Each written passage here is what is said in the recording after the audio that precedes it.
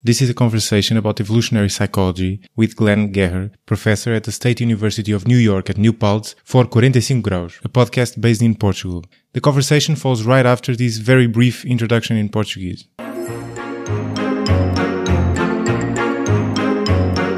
Bem-vindos ao 45 Graus. Neste episódio estou à conversa com Glenn Geher sobre Psicologia Evolutiva. É, já perceberam, o mesmo tema do episódio anterior, em que o convidado foi Paulo Finuras. O Paulo falou-me de alguns nomes de referência nesta área e, como acho que o tema merece, decidi aproveitar para chamar um convidado internacional ao podcast, o que já era uma ideia antiga. É por isso também a primeira conversa em inglês. Peço desculpa por não haver dobragem, ao estilo das rádios generalistas, mas falta-me ainda orçamento para isso. Glenn Geher é professor na State University of New York at New Paltz, uma das melhores universidades públicas dos Estados Unidos, e um investigador de referência na área da Psicologia Evolutiva. Tem publicado vários livros sobre este tema, com destaque para Evolutionary Psychology 101, o mais recente, e também Mating Intelligence Unleashed, The Role of the Mind in Sex, Dating and Love. Falámos então de temas que cruzam estes dois livros, como a origem evolutiva do humor, um fenómeno misterioso porque parece não ter nenhuma finalidade prática, a origem das diferenças culturais entre povos e das diferenças de personalidade entre as pessoas, este último já foi tema, aliás, de um episódio do podcast, e também as diferenças de comportamento entre os sexos. Falámos também das críticas mais comuns a esta área da psicologia evolutiva, que é fascinante, mas também cientificamente controversa e pode levar-nos a conclusões demasiado superficiais e precipitadas. Foi uma ótima conversa, espero que gostem, e como diria Lauro Dérmio... Vamos ver uma trailer. Let's look at the trailer.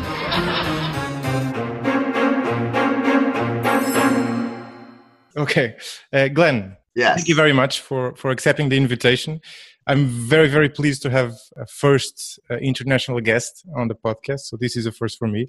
This is actually the second time this topic comes to the podcast. I've had a conversation with Paulo Finuras, who is a Portuguese guy who is kind of a lone promoter or preacher of this topic in Portugal. In your case, you have already some books about this topic. The latest one, Evolutionary Psychology 101, which is I've read only a bit of it, and I think I can recommend it as a great introduction to the topic. You've had one before, which you co-wrote with Scott Kaufman, right? Mating Intelligence Unleashed. That's more on a focused topic. So feel free to direct listeners to each of those books or any other publication along the conversation.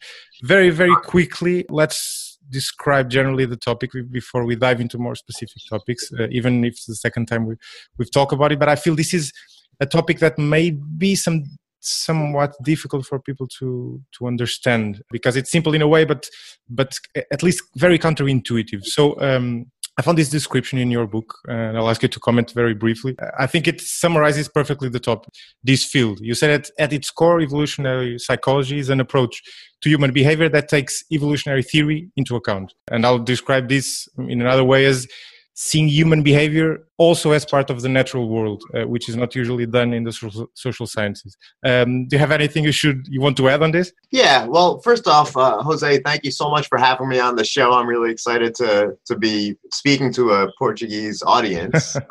So this is a great opportunity for me. And I'm a big advocate of the field of evolutionary psychology. I've been teaching classes and doing research in this field for, I guess, over 2 decades at this point. Mm-hmm.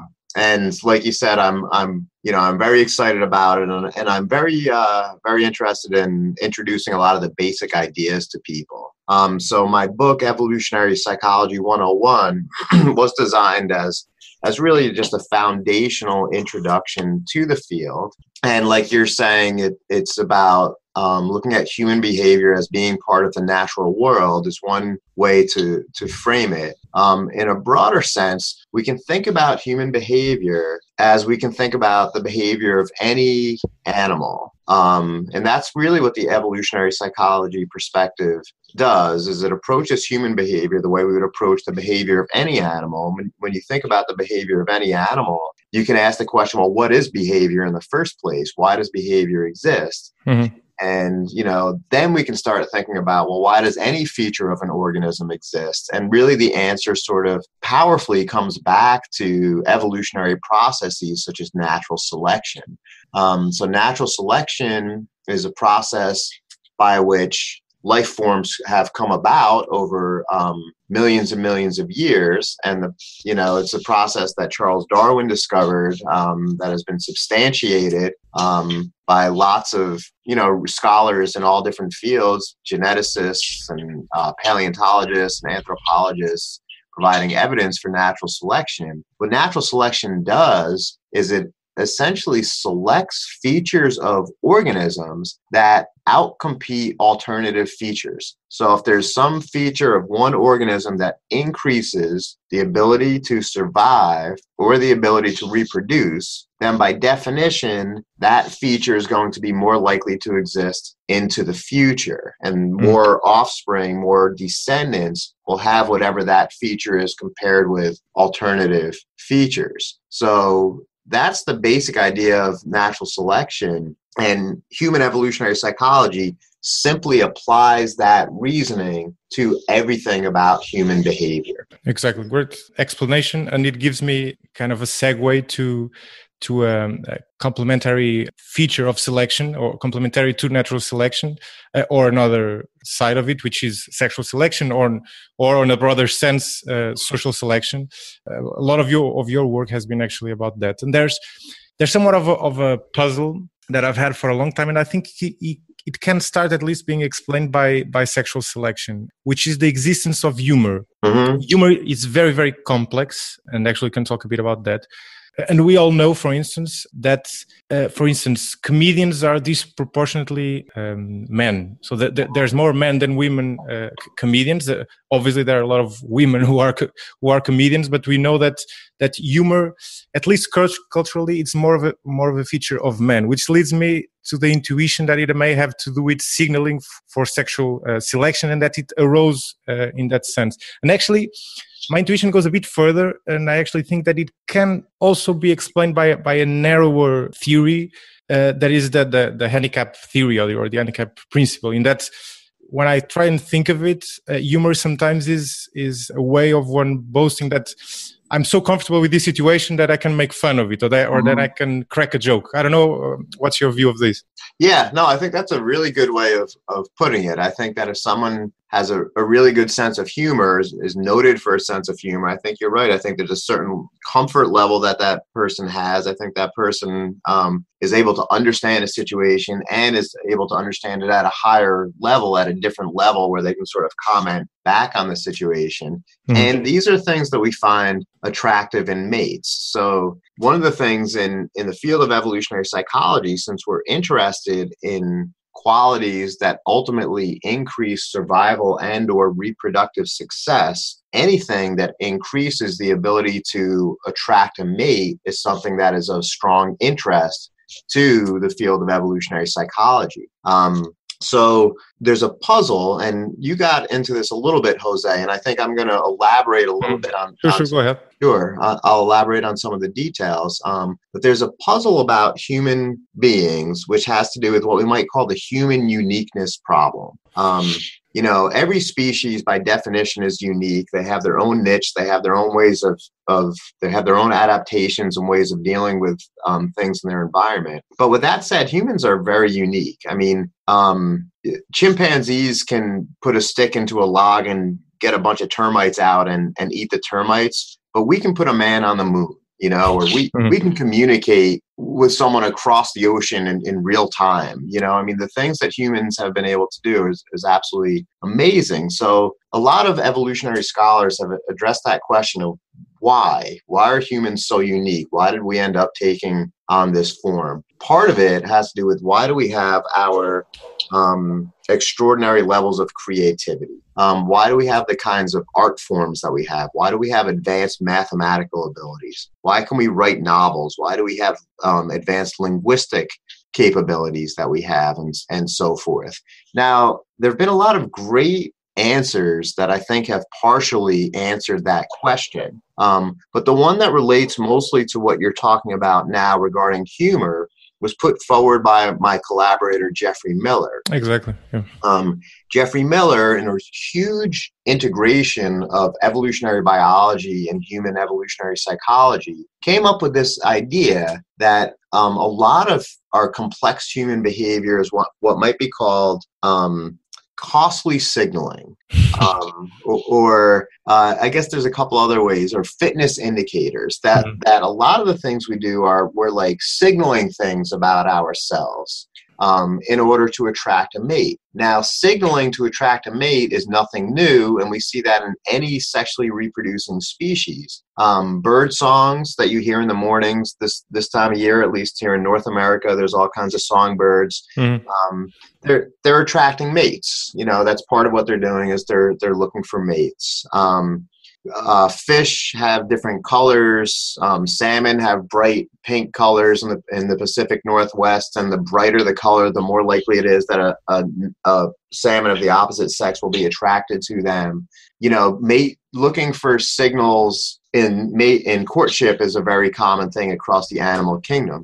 What Geoffrey Miller proposes is that when you see those signals that seem to be really specific to a particular species, those features evolve because they reveal something inside the person. They reveal something about the person's health, or they might even reveal something about the person's genome, or that person's DNA. So if we're looking to mate with someone and we're going to produce offspring, all things equal, you're better off producing offspring with someone who has high quality genes or high quality DNA. So what Miller essentially argues is that a lot of the things that we have that are complex human behaviors that don't seem to have a survival function, such as creative intelligence, the ability to do fantastic pieces of artwork, the ability to coordinate a large group of people in a symphony or something like this, that these are things that evolved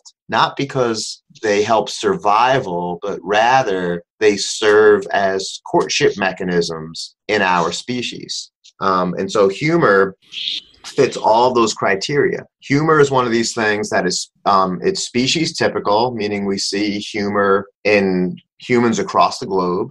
It does not have obvious survival benefits. It is hard to fake. So another thing about these costly signals, right, is like someone could try to be funny, but if that person's not funny, you know, no one's really going to buy it. So I think humor is one of these things that you sort of have it or you don't. And it's related to general intelligence, which is related to all different parts of the brain, which is ultimately related to lots of parts of our DNA or our genome. So humor seems to be a very good candidate for a costly signal in human courtship. Yeah, I agree completely. And if you interpret it in the context of the human culture, is actually not only that you can only do it if you are if you're funny, but you can also only do it if you are in the position to do it. So someone who is in the lower ranks of society is not in a position to engage in humor. You have to have a certain power or prestige. At least that would be my intuition, and it leads me to the kind of my second intuition about humor, because as I said, humor is very complex. We know it's puzzling, as you said, because it has to be useful for it to be selected by nature, in a sense, or by the other sex in this case. But it is it's varied. And another role that I think it may have, or it may have taken, is in the moderation of the dominance hierarchy. So this is another feature of evolutionary psychology, which is the fact that, unlike chimps, for instance, that you've mentioned before, we have evolved from a pure dominance hierarchy to a more prestige-based one. And I guess another side of humor would be to counteract power. So maybe this I'm fabulating a bit, but I imagine in a tribe you have the most powerful individual in that tribe, and if during the evening and around the fireplace someone starts impersonating that leader and mocking some of his features, that acts as a counterweight to his or her power. I don't know what's your view on this very superficial theory. No, I think it's a really interesting idea. And there have been scholars who have examined, essentially, like you're saying, dominance hierarchies in terms of humor's effects and studying that from an evolutionary perspective. there are effects of how high you are in the dominance hierarchy in terms of what kinds of humor are perceived as effective or not. Leaders, people that are in high status positions who use self-deprecating humor, that seems to be very effective. So if someone's a leader but is admitting that he or she doesn't have all the answers to everything and has shortcomings and has flaws, that usually is very effective at getting people to like that person and getting people to be motivated. Leaders who use humor that sort of is insulting or that is biting or that is, hurting others, that's not considered as attractive of a form of humor. So the kind of humor that someone at the very top uses seems to vary. And when a leader is using something that is hurting other people, that's almost seen as an exploitation of power. So I think that's pretty consistent with what you're talking about. And I think you're right. I think people that are sort of, quote, lower on the totem pole use different kinds of humor. It's not that they don't have humor, but I think that the kind of humor that is effective for them and that is appropriate is different. And I do think that future work in this area could really go very far in sort of elaborating on the evolutionary psychology of humor in human social context and in terms of dominance hierarchies. I think that's a great area for research. Yes, I think it's absolutely fascinating. Let me switch to a different topic on this field that also puzzles me a bit. One of the principles of evolutionary psychology is that the characteristics it studies, as it were, are universal to humankind. So they exist across the world, and they are specific to humankind. There are two puzzles that I take from this. One of them is the existence of different cultures, and the other is the existence of different personalities. For me, there are two puzzles of this. Let's start with culture. Again, my intuition would be that the existence of different cultures are simply, or we can posit that they are simply different equilibria as adaptations in different environments of the same human general characteristics, so to say. What's your view on that? Yeah, absolutely. I think that you're totally right on that. I think that, human beings are the same across the globe. And the older I get and the more places I travel, the more that I firmly believe that. Cultures vary, but cultures vary to the extent that cultures have their own history, they have their own geography, they have their own environmental context and their own environmental background. So, if you're in a nomadic culture, then, nomadic cultures have an entire culture of people sort of supporting one another in a more collectivistic kind of manner, and sharing of food in a certain kind of way is a really important aspect of what they do. And so when you have those elements of a culture, well, that's partly because that's the nature of the lifestyle that those people have. So when you see cultural differences, it often makes sense in terms of, what is the environment like? What is the lifestyle like? I'll give you a pretty strong example from a recent experience of mine. So for the first time ever, I recently came back from China, where I spent 10 days teaching a group of really bright students about evolutionary psychology, which I don't think a lot of people have taught in China before. So the students were pretty interested in it. And I got to tell you, I learned so much, and I was really interested in the culture and the people. And, one of the things about China is it's famous for being what we call very collectivistic. So, you could definitely see that people define themselves not in terms of themselves, but in terms of their families, or in terms of their people, or even in terms of their nation. They're very, very collectivistic. That's the case of Portugal too, by the way. Sorry to interrupt. Yeah. So, and it's very, in the United States, it's very different. And, one of the reasons that I think that it works in China, I'll give you one example. I went to a museum about something called the Three Gorges Hydroelectric Plant Project. Well, that's the biggest electric generator in the entire world. And they had to displace millions of people to be able to put that in. And there was this whole museum about the history of it and everything. And one of my students, I remember she said to me, it was very funny. She said, when I learned about this in high school, my teacher said that they could never do this in America because the Americans would never get up and move. And I thought, you know, I said, that's exactly right. I said, I thought it was very insightful, you know, and I'm sure it wasn't perfect, but the fact that project succeeded and went through depended on a collectivistic mindset. Without that collectivistic mindset, they would have had too much difficulty in making it happen. Well, it's also a country that has a population that's about 5 or 6 times the population of the United States, you know, so with that many people, that social environment makes collectivism a much more important and much more functional psychological approach to everything. So I think when you do see cultural differences, the rules that exist and the policies that exist in certain cultures make sense for that culture, you know, and if I were raised in China, I'm sure I would be more likely to have those values. And, you know, human beings are flexible. We evolve to learn the details of our culture and to be effective within that particular culture. I think that's part of the human evolutionary story. Yeah, that topic of cultural differences is another fascinating one. There's the work of Hofstede. I don't know if you're familiar with it. I've talked a lot of times about his work in the podcast, and in the case of collectivism, as I said, Portugal is not too far from China in that regard, which makes for an interesting comparison.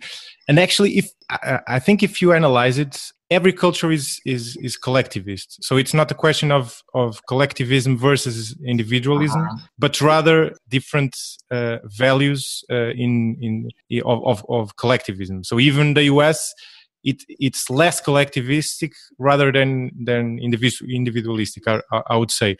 And evolutionarily, collectivism makes all the sense because people who stayed within the tribe were much more likely to survive than the loners who basically left the tribe and went elsewhere or were expelled from the tribe. Actually, I've read something about this, that this is also an interesting part of this topic, that we've evolved not only to have these values, but to have to experience these traits, these characteristics in a physical way. So you probably know this much better than me, but I found it very interesting. The way we experience rejection, so being expelled from a group, is in the same place of our brain of a physical pain we feel if someone hurts us, which is fascinating. And in the case of collectivism, going back to what I was saying, my intuition is that collectivism is a response, and then we know from the data that as societies get richer, as people get richer, they become less collectivist, which is basically just is the exception that proves the rule, because it's telling us exactly that they don't need anymore to be collectivist because they got their own resources. Exactly. Absolutely. You know, I've done one of my recent research projects is on the evolutionary psychology of estrangements, which connects very much with what you're talking about. So, you know, an estrangement is when two people won't talk to each other ever again. And, you know, it's a very unpleasant situation. And like you're saying, when someone is ostracized, when someone is cut out of the group, that hurts in a very visceral sense. I mean, the fact that you're saying that it triggers the same pain receptors that are found in the brain for physical pain, that makes so much sense from an evolutionary perspective. One of the things that this field focuses on is the fact that there's a very big mismatch between the modern world, especially if you're not a hunter and gatherer, if you live in a city or quote, a civilization. Under ancestral conditions, until agriculture existed, human groups were never bigger than about 150, because nomadic groups, there's a practical constraint. You can't bring 10, 20, 30,000 people from, this part of the country over to this part of the country. It just doesn't work. So human groups were capped because of ecological conditions at about 150. Within those groups, you were mostly finding people that you were related to. So you had your relatives or your kin, And then the other kind of person in the group was people that you had long-standing relationships with and that your family had long-standing relationships with. So that's the human mind evolved not for large cities, not for modern, the modern westernized world. Our minds evolved for small scale groups where we're going to see the same people every single day. Now, in that kind of condition, if you were kicked out of the group, if you have a group of 150 and you're kicked out, that's pretty much going to mean death. Being dependent on that group had become at some point in our evolutionary history wickedly important. It was absolutely essential that you had to get along with your group, at least enough to be accepted at a very basic level. So with this all in mind, we asked people, it was about 200 or 300 college students in the United States, to think about how many people they were currently estranged from. How many people in the world right now are you not on speaking terms with, even though you used to be on speaking terms with? And we predicted, based on this idea that human minds were really evolved to be connected to others in small groups, we predicted that the higher number of estrangements someone had, the more problems that person was going to have in a whole variety of ways. Here's some of the statistics. We found the average number of estrangements was about 4. I had never thought about this from a cross-cultural perspective, but I think it'd be very interesting to see how that number might differ from country to country. So here we have the average is about 4. And then we found in the data that there was a small but significant subgroup of people who had 10 or more estrangements in their world, with one person having as many as almost 30 people in the world that they are not on speaking terms with. So we looked at that and we looked at, okay, those people that are estranged from a lot of different people, how does that play out in their psychology? And what we found was ubiquitous, meaning it was relevant to all different kinds of variables. They were depressed. They reported being more anxious. They reported having a darker personality. They reported being more narcissistic.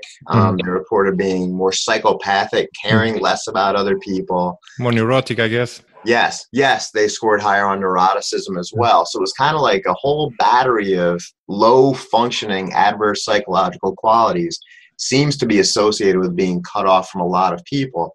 And Jose, that totally goes back with your idea saying that the natural state of things for humans really is a collectivistic psychological world. Exactly. And in this case, while you were explaining that, it immediately occurred to me something which I think I've read somewhere, and I think makes complete sense in this lens, that the reason we tend to be so anxious about public speaking is exactly that we are hardwired to be in small groups rather than speaking to 200 people. Absolutely. And if you have the difference between like public speaking, like if you were just going to like give some talk to like your family or some good friends or some people that you've known for a long time over the dinner table, no one gets nervous about that, you know? No one gets, but if you're going to do that same exact thing for 200 strangers, the entire situation differs. And I think that you're exactly right. I think that is an evolutionarily mismatched situation. Yeah, let's speak about the difference of personalities that I've broached before. This again, I think it's somewhat of another puzzle. Given that, why do I think it's a puzzle? Because we are positing that there's a process of selection that selects for these characteristics and not others. In that sense, so diverse a range of human personalities may be interpreted as a puzzle. In this regard, my intuition, I'm not completely confident on this one, my intuition would be that this is explained by the fact that we have evolved not only as individual, but more as groups. So as culturally, as you mentioned before. And in a group or in a specific cultural environment, you have different people, different roles, or different people whose different strategies succeed in different ways, and that would lead to different personalities. What's your view on this one? It's a great question. It's something I've thought about a lot. And I think that Your solution, it's, to be honest, you might not realize it, but it's actually considered a little controversial in the field. Is it? Okay. Yeah. I had no idea. Now, I'm not saying it's considered wrong, but Sure. Yeah. your solution that it's kind of like a group needs people that come in all different flavors and take on all different roles. That kind of assumes what we will call multi-level selection, meaning that there's selection forces, not just for individuals to survive and reproduce, but also additional selection forces at the level of the social unit or the social group, so that people that sort of come out in a certain ratio with certain personality traits so that they can fill certain roles for the group. You know, whether evolution actually works that way or functions that way is considered a controversy in the field, but there certainly are people who advocate for that agenda. But there's a slightly different way of thinking about personality differences, which is what we would call balancing selection. And like you said, it's a puzzle. And it is a puzzle because if you think about humans coming about from evolution, and if you think that evolution is selecting traits that are good for survival and reproduction, to some extent, you would envision these traits coming to what's called fixation. So there's certain traits we have, such as, generally speaking, we have 2 feet, we have 5 fingers on one hand, we have 2 eyeballs. Like, there are certain physical traits that are just fixed. You know, this is how, unless there's a genetic mutation, this is how all human beings are. But when it comes to personality, we see a lot of variability. And we see variability, interestingly, along the same basic dimensions. So personality psychologists have documented, you know, what do we call the foundational trait dimensions of personality. And what we have found is that a lot of these dimensions have poles where we can think of it as balancing selection, or we can think about it as one end of the trait dimension has benefits, but it also has costs. And on the other side of the trait dimension, there are other benefits and there are other costs, and these things balance out. Okay. So as an example, one of the most common dimensions thought about is neuroticism, which you talked about before. Neuroticism's the opposing pole is emotional stability. So some people are just, we will say in our country, cool as a cucumber, just, you know, easygoing, you know, nothing can bother this person. And some people are nervous wrecks, you know, or is people are very anxious all the time, or they have large fluctuations in their mood. And you think about it, on the surface, it seems to be better to be stable. I mean, that's the first, you know, and when we think about mental health, the mental health industry tries to reduce anxiety. It rarely tries to increase anxiety or try to make people less stable. So that personality dimension is kind of a puzzle. If it's adaptive to be stable as opposed to neurotic, then why are so many people neurotic? And why does everyone have like a splash of neuroticism in them? Well, the answer ends up being we can understand that in terms of human evolution. So what are the benefits? We know what the benefits of stability are, but what are the benefits of neuroticism? And when people have started looking at that question, what they found is that people that are neurotic tend to be more vigilant. They tend to be more worried that something bad is going to happen. And unfortunately, in life, bad things do happen. So if you're vigilant, if you're, you know, worried that something bad is going to happen, then you're more likely to actually be prepared for all different kinds of things that could happen.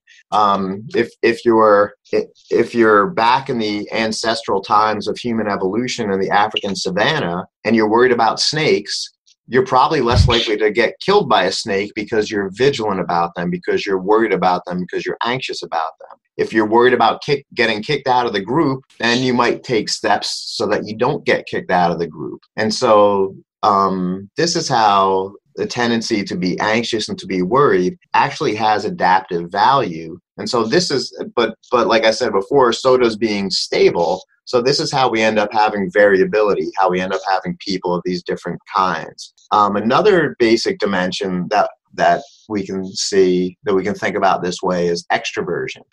So extroversion, or how outgoing somebody is, how friendly someone is, how willing someone is to talk to a stranger. This is another one that varies wildly. As a teacher, I will sometimes give my students a test of introversion and extroversion, and I will ask people after they take the test to stand up and say their scores. And it's funny because the people who choose to stand up and say their scores are always people, they score high on extroversion. You know, it's a classic example.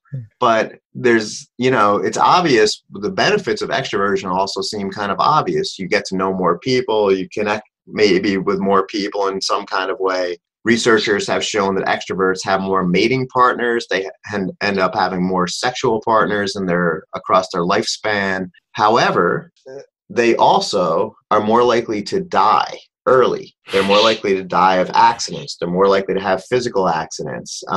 They're more likely to engage in risk-taking. And risk-taking, by definition, doesn't always work out that well. Whereas introverts are less likely to have a lot of different social connections, but they're more likely to have some good, close social connections with a smaller number of people. They're less likely to be risk-taking. They're more likely to take their time in making decisions, and that's beneficial as well. So from an evolutionary perspective, there's costs and benefits to both of these extreme personality types, and that's partly, I think, how we can really understand variability in personality across individuals. Yeah, this is really interesting. You've started closing this or solving this puzzle for me. So this is really a big moment. And the fact that you've chosen neuroticism as an example is also good, because that's the only trait of the big five. The big five has already been subject of one of the episodes I've recorded, and it's the only one about which we have an overwhelmingly negative opinion.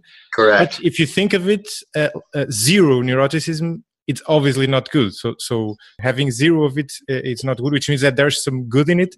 And also something that you've said, which makes complete sense, and I confess I had never thought of it that way, is that each trait or each end of the continuum has pros and cons. And in nature, we met, like, life has some of it which is culturally determined, but a lot of it is almost random. So which means that some of the neurotic people from the past have not reproduced due to the disadvantages of their neuroticism, but also some of the cool people, as to use your words, of the past, have not reproduced because they failed to predict that a lion would come around the corner and eat them, which means that really solves the puzzle in terms of explaining this. And to go back to my first points on the personality thing, although I think this is a great explanation, I still think about, for instance, differences in mating strategies. You see that in both men and women, and I know you've studied this a lot. I know, for instance, in men, there are at least two different mating strategies. One of them more promiscuous, if you will, so which means that that person wants to have as many partners as possible, and the other one is to engage in a monogamous relationship. And those are two evolutionary strategies, right? In their own right, so to say. Yeah, absolutely. I mean, you can think of mating strategies as in exactly that same kind of way. Mating strategies, to some extent, are differences in personality. And there's a scientific term, strategic pluralism, which means that there's a multitude, a plurality of strategies that can evolve to solve the same problem. So the problem is successful mating. On one hand, if you're very good at short-term mating and you can mate with a lot of different partners, that might be effective. But there's a cost associated with that because those offspring might not get great parental care. Mm-hmm. So there's a benefit and a cost. And the same thing is true with long-term mating. So long-term mating, if you are really good at settling down and finding one really good partner and having a few offspring, you might only end up having 2 or 3 kids, but those 2 or 3 kids are going to get very high level parental care and have a higher chance of successfully surviving and reproducing. So it's funny that you come at this, Jose, from an economist perspective, because then that means you totally can see these things in terms terms of equilibria, which is exactly how evolutionary psychologists think about these things. Exactly. And let me talk about another economic term, markets. There's a puzzle I've always had about what I can call the mating market, as it were. I've listened to an interview of yours in which you mentioned something that I think is very much related to this. So I've noticed, and I think you as well, and most of our listeners have noticed, that there's kind of an imbalance in the mating market because it's kind of split. You have the short-term mating market in which you have a surplus of men, if you will, and you have then a long-term mating market in which you have a surplus of women. Mm-hmm. And there's something I came across in that interview that I found fascinating. So that you mentioned that research has shown that most women really don't have a short-term mating strategy. So even if they may seem to engage in short-term relationships and hookups, that's really a proxy for a short-term relationship. While in men, I guess you find much more diverse strategies or diverse ways of looking at relationships in terms of the outcomes that one wants. Am I right? Sure. Yeah. So that those ideas relate to research that I've done with several colleagues of mine on what they call hooking up relationships, just very short-term casual relationships, very common in colleges and universities in the United States these days. And one of the ideas we had was that while women might be more likely to engage in short-term mating now than in past times, women's physiology is so geared toward long-term mating because women have all the parental costs associated with getting pregnant and childbirth and breastfeeding that women just really are not anatomically optimized for short-term mating. But short-term mating is what hookup is. Mm-hmm. So we asked women in this study, what do you expect to get out of the hookup relationship that you had? And a very large majority, much higher than found for men, a very large majority said they were hoping it would last, it would turn into a long-term relationship, which is pretty interesting because the definition of a hookup is, no strings attached, everyone's agreeing this is a short-term relationship. But I think that because of the very high parental costs associated with being female, we found that it seemed like they kind of secretly really wanted a long-term relationship out of those relationships, whereas males did not necessarily report that same thing. Yeah. Well, Glenn, this has been a very fascinating conversation, but I have to let you go. I'll just ask you a final question that I think is the right way to close our conversation, and it wouldn't be serious, so to say, to approach this topic without covering the common criticisms that sometimes are made about evolutionary psychology, which, as you know, and probably have felt almost on your skin, has some degree of controversy on it. But I don't care too much about the controversy in itself. I care more about the scientific rigor of it. And there are at least two main topics on which I have seen criticism. One of them is the fact that since evolutionary psychology is focused on characteristics which exist only in the human species and are universal to all humans, the sample size is basically one. So there's really no way to employ the common scientific method of comparison and variability analysis. And the other one is that there are a lot of assumptions one makes about the environment in which the evolution of the human species occurred that are based on things we don't really know too much about, because unfortunately we don't know exactly how our past was. I think it would be great to end with your comment on these two common criticisms. Sure. I think you articulated these well. The first one has to do with, I guess, like the scientific rigor question. Mm-hmm.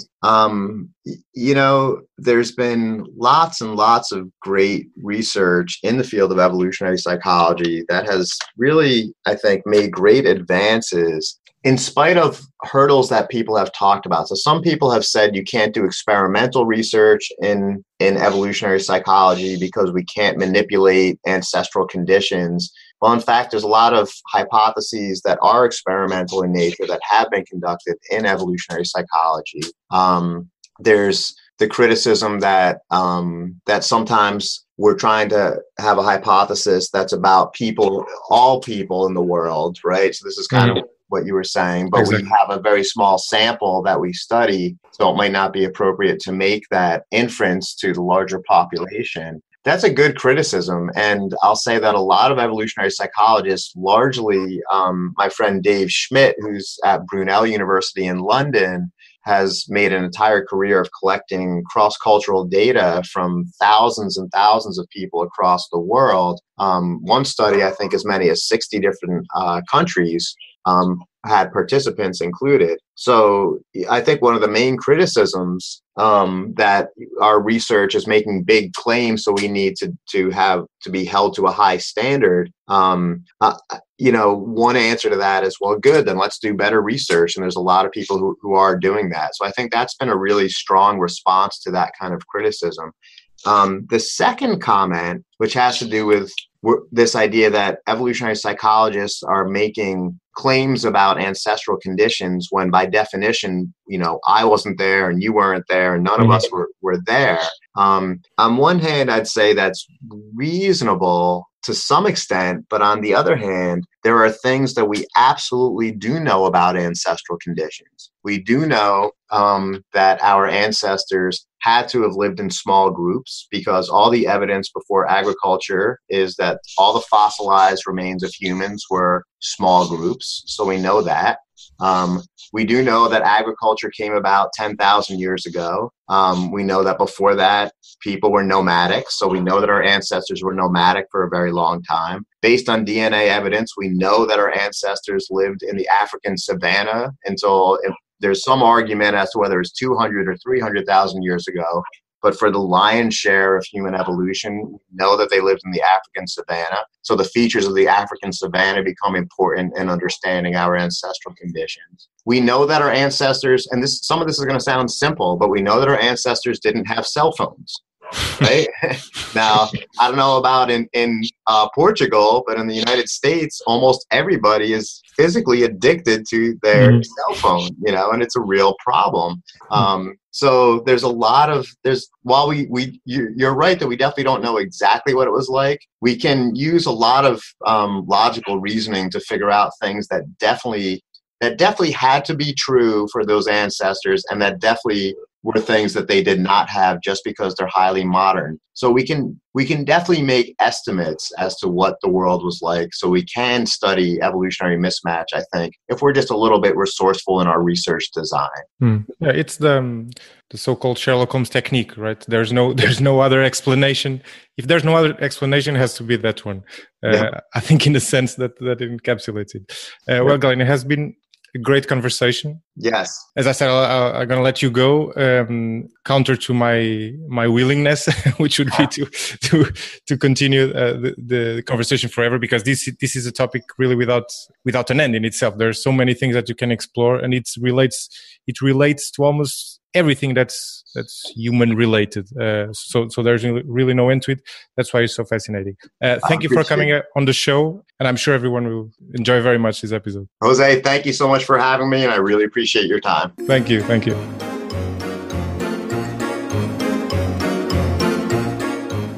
Tem gostado do 45 Graus? Nesse caso, não deixem de seguir a página do podcast no Facebook e, se utilizarem iOS, de o avaliar no iTunes. Para além disso, não hesitem em enviar questões ou sugestões de convidados, são sempre bem-vindas e é muito bom saber o que vai na cabeça de quem ouve. Uma última nota para relembrar que podem tornar-se apoiantes deste projeto através do Patreon, no site www.patreon.com/45 graus por extenso. Agradeço desde já aos patronos João Vitor Baltazar, Oscar Sampaio Neves, Ana Mateus e Salvador Cunha pelo apoio muito generoso. Até ao próximo episódio.